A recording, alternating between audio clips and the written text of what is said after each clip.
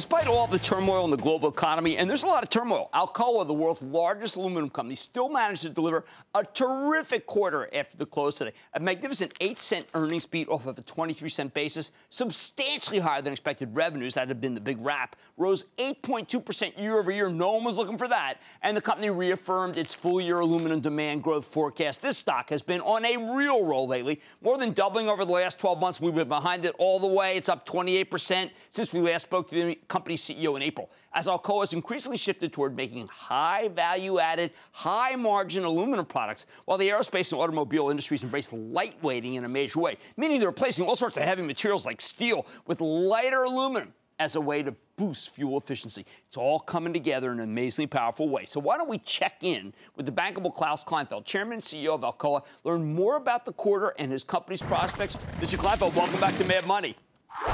Hello, Jim. Good to see you. Klaus, congratulations. You traced out a long time ago when we first met a path that Alcoa could go on, where it would become proprietary, less commodity, where you would close the difficult plants most people felt you couldn't do, where you would find new uses yourself, just using intellectual capital to come up with new uses.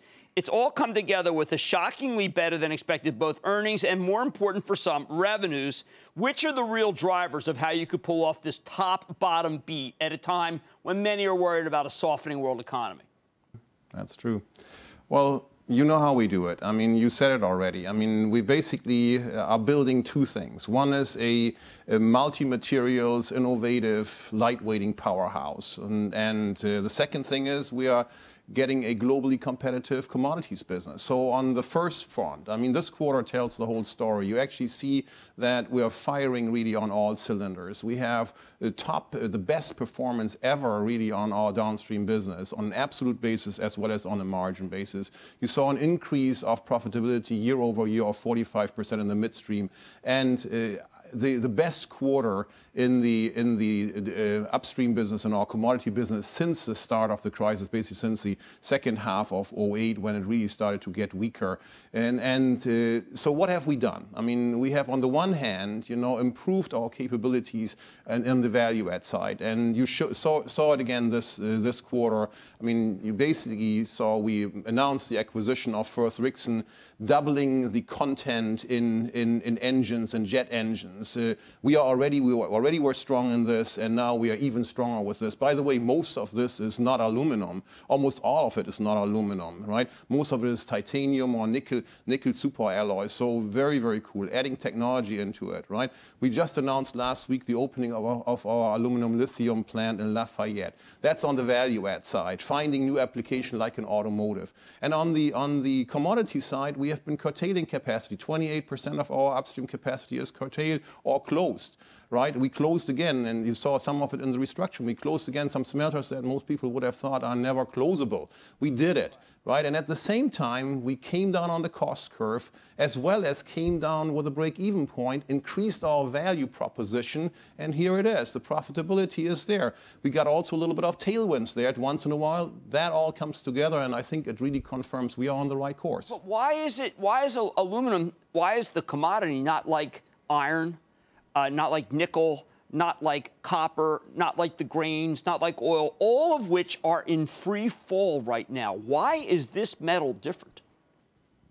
Well, it's different for a whole host of reasons. I mean, I can only speak to aluminum. I don't know the others that well. I mean, we see a growth for aluminum. We confirm it this quarter of 7% consumption growth, right? So that's one thing. And the second thing is that when you look at what's called the regional premium, which is really a reflection of physical demand and supply, much more than the LME traded metal prices, which is more a function of general sentiment, because most of the players in that market really don't want to ever come close to a pound of aluminum. So in reality, I mean, the regional premium is up. It's actually at a record high. So it basically shows that the physical demand for the good is very, very high. And it's a reflection of all the end market it goes into. I mean, look at this quarter. I mean, we got two record contracts. One coming from Pratt & Whitney on the engine side, a $1 billion plus contract. The second second one coming from Boeing, again, a $1 billion plus multi-year contract. The second one,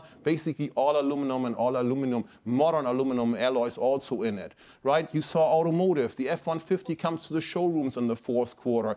You know, you saw the uptick in the commercial trucking business here in the U.S. particularly. You know, very, very strong end markets, and aluminum on top of it, penetrating those markets even more. Building and construction, another great market.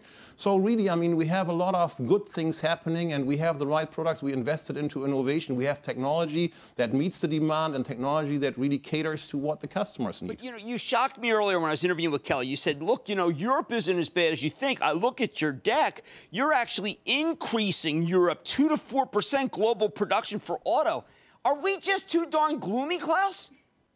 No, well, yes, we might see it a little bit too gloomy. That's one thing. But if you look a little bit more specifically, actually, the reason why we're upping it, because our number was a little bit on the conservative side when we looked at the first half of the year. And when you look at really what has been going on in terms of order intake on automotive, even if the fourth quarter goes further down, which we expect the further weakening in the fourth quarter in the European automotive market. But overall, for the whole year, that's what's driving it up. So that's kind of more a technical correction, you know. But I think I would go in line with folks that when you talk to the Europeans, they would say the European auto market is suffering, and it's suffering relative to the strengths that it had in the beginning of the year. That is really correct. There have been a lot of talk that maybe aerospace has declined in its velocity of growth.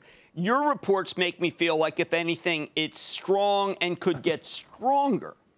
I absolutely agree. I mean, as I just said, I mean, there are what are the big drivers there? I mean, you saw on the one hand, I mean, we project for this year 8 to 9% growth in aerospace, and overall for the next year we roughly think it's about 7% in the next couple of years. And this is a market, and I don't know whether I know any other market or have ever seen in my lifetime any other market that has a 9-year order backlog. You know, and even if there is some cyclicality, you know, coming in, we are looking at it constantly. We actually don't think the cyclicality will hit anything in terms of a dip on the orders in the next, let's say, 3 to 5 years. So, and much of that is driven by what's happening on this planet. More people coming on, more middle class growing, people want to travel. And then the other thing, which is the other cool thing, what's driving the demand for new airplanes?